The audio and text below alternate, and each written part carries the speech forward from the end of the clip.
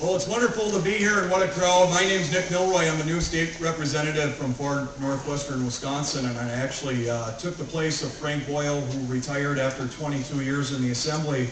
And Frank, along with Senator Jouk, back in the heydays of the real disputes with the treaty rights, were a couple of the legislators that stood up. So I've learned a lot about leadership from Senator Jouk and from Frank Boyle, and it's great to get to know Senator Jim Holprin down in the Senate right now.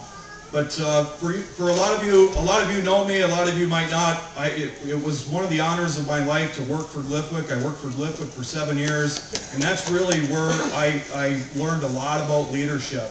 I learned from people being at meetings with guys like Leo Laferner and Tom Mulson and Kurt Kelk. I just had a wonderful opportunity. I made lifelong friends working for the organization. So today it's my privilege to present GLIFWC and the member tribes with an enrolled joint resolution that was recently passed by the State Senate and the State Assembly. This will forever be a historical document in the state of Wisconsin.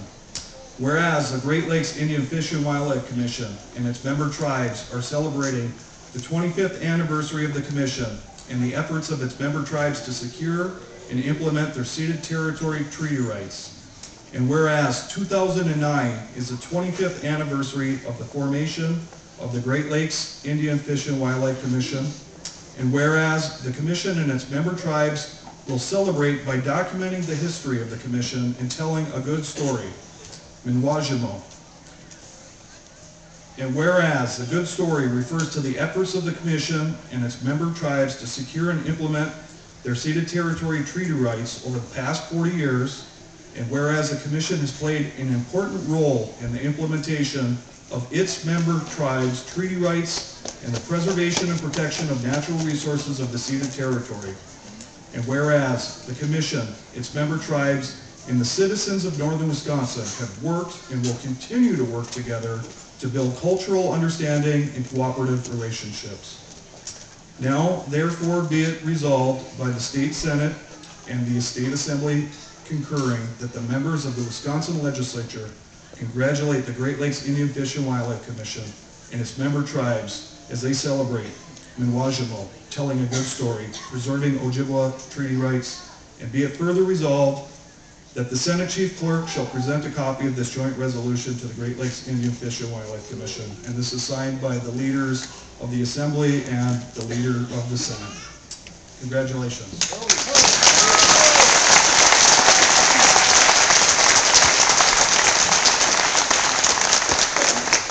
I just want to say thank you on behalf of the Commission for everything you guys do on your part.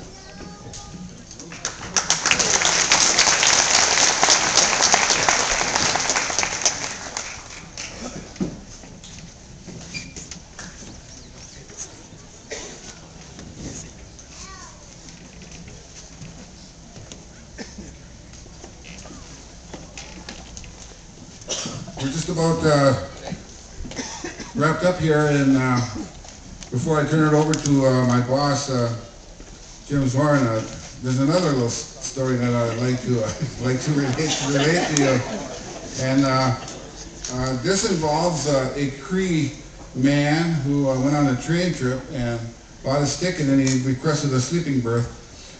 And that ticket was made, so in another part of the country, this Ojibwe woman, this Chippewa woman, decided to take a train ride, and she requested a sleeping berth. Well, so happened they got on the train, and that evening when they retired, they discovered they were both in the same room. Well, there was a lot of uneasiness there, boy, I'm telling you. And they called the conductor, and they said, we need a new room, and the conductor said, we have nothing else, this is the only thing we have, you know. So they decided to make the best of it. The Cree man got up in the top bunk and stayed there, and the Ojibwe woman was sleeping in the lower bunk. About 2 o'clock in the morning, the Cree man wakes up. He yells down to the Chippewa woman, wakes her up out of a deep, warm sleep, and he says, hey, wake up down there. Wake up, wake up. She said, what's wrong?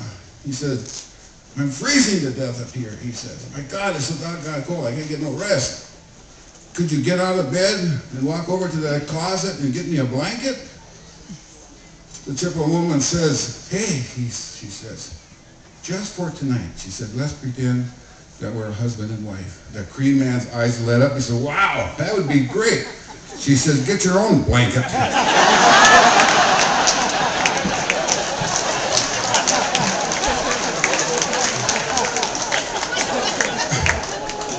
I'll tell you, to put on an event like this, it really takes a lot of work, and there's a lot of dedication and a lot of people that put a lot of time and effort into something like this. You know, we come to a Chautauqua event, we've come, buy our tickets and on and enjoy it, but boy, in the background, to put this on, we talked about this last year, and put a lot of effort in. And we hired a person to coordinate this effort, Lisa David. I'd like to acknowledge her. She did a great job. Rose Wilmer, who on our office side, trying to maintain some sanity and just to keep things in place. That worked out really fine. I want to also thank the drum from Mole Lake, Fred Ackley and his crew. They just do a super job. Mark Golke on the pipe.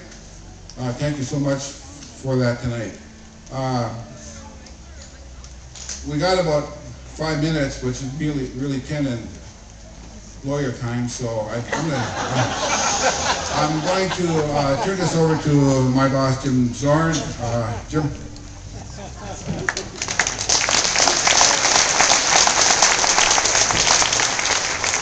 Boy, he's tough. Now let's see what kind of speech he and Ann prepared for me. 1 score and 5 years ago. Mount Astral Bay Address? I mean, look, we have a saying around our office called the executive administrator's prerogative. That means when you're the boss, you get to do what you want to do when it's time to do it. And this really is the time to say, there's been enough. So that we don't have to argue about who gets to take what fish. I get to argue with Matt about how we make sure there's enough fish there for everybody. Because if we don't quit destroying spawning habitat, there won't be fish for anyone. I get to argue with Matt and EPA about how we're going to clean up fish so there's no more mercury in them so that those fish are safe to eat. So that's the challenge that we have for the future. And this good story that we're telling, it's not finished yet, because this is that proverbial never-ending story. Treaty history is made every day. We have future generations that are counting on us so that when it is GLIFWC's 50th anniversary, 100th anniversary, they too can tell the good story like we're doing tonight. So thank you for joining us. Enough said. Let the show begin. Miigwech.